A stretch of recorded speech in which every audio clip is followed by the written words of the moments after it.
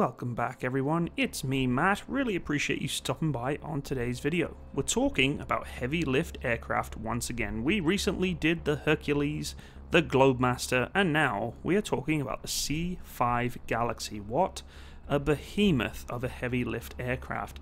Now I've seen one of these things up close and personal. They are an incredible piece of aviation equipment.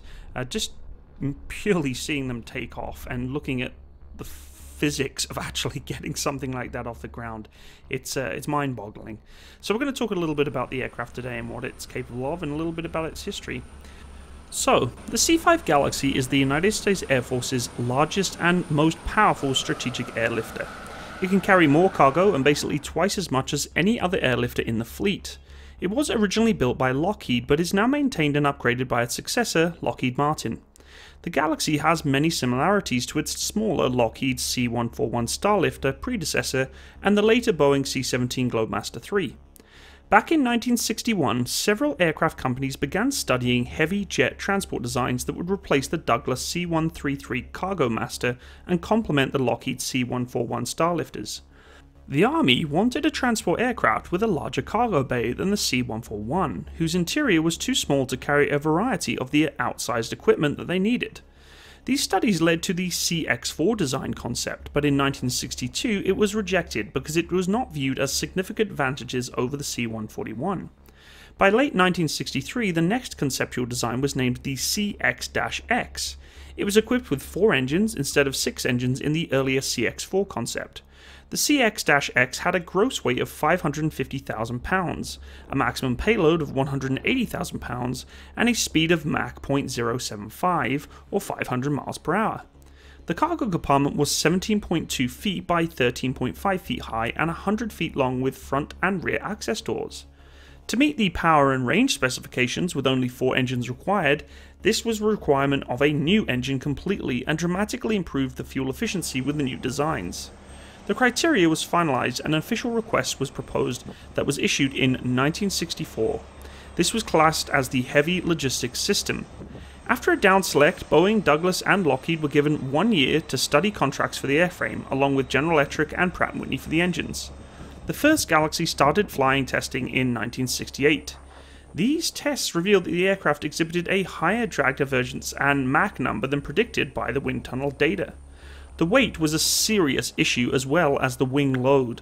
They tried to fix these issues over and over again for the next couple of years, but cost overruns and technical problems became a subject of congressional investigation in 1968 and 1969. It was the first program in the United States history with a $1 billion overrun. Design similarities included a nose door, but the Boeing and Douglas designs used a pod on the top of the fuselage containing the cockpit, while the Lockheed design extended the cockpit profile down the full length of the fuselage.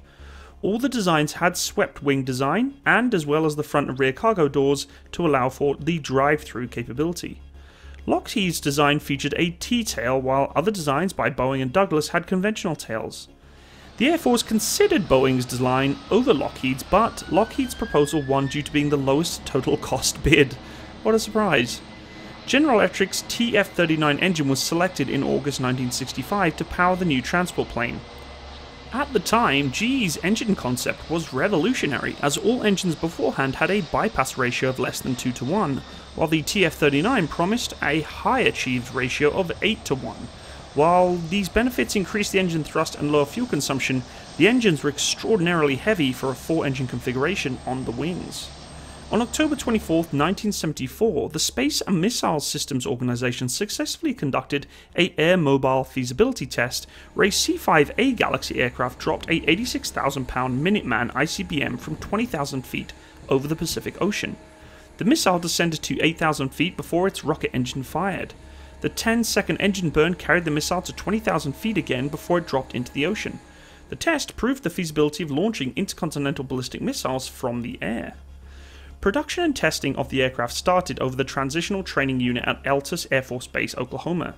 After more issues and multiple adjustments over the course of the decade, the C-5B was built in the early 1980s, and then consistently worked on for the next several years. Throughout the 90s, more upgrades came about, including navigational equipment and a new autopilot system. Another part of the C-5 modernization effort is the Reliability Enhancement and Re-engineering Program, or RERP. The RERP began in 2006. It included the new General Electric F138GE100, or the CF680C2 engines, with new pylons and auxiliary power units, including upgrades to the aircraft's skin and frame, landing gear, cockpit, and pressurization systems. Each CF6 engine produces 22% more thrust, providing a 30% shorter takeoff and 38% higher climb rate to the initial altitude designed aircraft. This increased the cargo load and also provided longer range for the aircraft. Essentially, upgraded C-5s are designated the C-5M Super Galaxy. Since its creation, the C-5 has been a critical instrument of national American policy. From the defense of Israel in the Yom Kippur War and the air bridge supporting coalition forces in Desert Storm, the C-5 delivers huge amounts of unmatched capability to carry enormous loads over global distances. In terms of distinctive features, the C-5 is a very large high-wing cargo aircraft with a distinctive high T-fin tail stabilizer. With 4 of the engines mounted on the pylons beneath the wings, they are swept back at around 25 degrees. It has 12 internal wing tanks and is equipped for aerial refueling. There is an upper deck for flight operations and for seating 75 passengers who face to the rear of the aircraft during flight. Openable bay doors at both nose and tail end provide drive-through loading and unloading cargo, which increases capacity and also capability of getting cargo off the aircraft quickly. A really interesting factoid about this aircraft is that the cargo hold of the C-5 is 1 foot longer than the entire length distance of the first powered flight by the Wright brothers at Kitty Hawk. For its ferocious consumption of fuel and its maintenance and reliability issues, the Galaxy's aircrews have actually nicknamed it FRED, or Effing Ridiculous Economic Environmental Disaster. Takeoff and landing distances requirements for the plane at maximum load gross weight are 8,300 feet and 4,900 feet respectively. Its high flotation main landing gear provides 28 wheels to distribute gross weight on paved or earth surfaces. The rear main landing gear can be made easier to caster to make a small turning radius and rotates 90 degrees after takeoff before being retracted. The kneeling landing gear permits the lower the aircraft when parked, thereby presenting the cargo deck at truck bed height to facilitate loading and unloading operations. The first C-5 Alpha was delivered in 1969, and in 1970 its first mission was in the Southeast Asia area during the Vietnam War. It transported equipment and troops and was later used in evacuation efforts, with one actually crashing in a devastating accident. They were also used in the Yom Kippur War of 1973 in Operation Nickel Grass, as well as providing support for the Allies in the British-led peacekeeping initiative in Zimbabwe in 1979.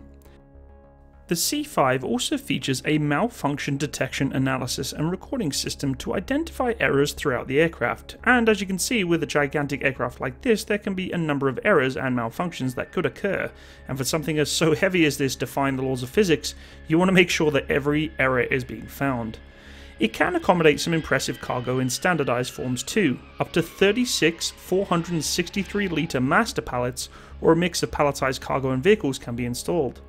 One of the key attributes to getting cargo on and off the aircraft quickly is the full length and width cargo bay doors, both front and rear, allowing anything within the cargo bay to actually enter the aircraft quite quickly.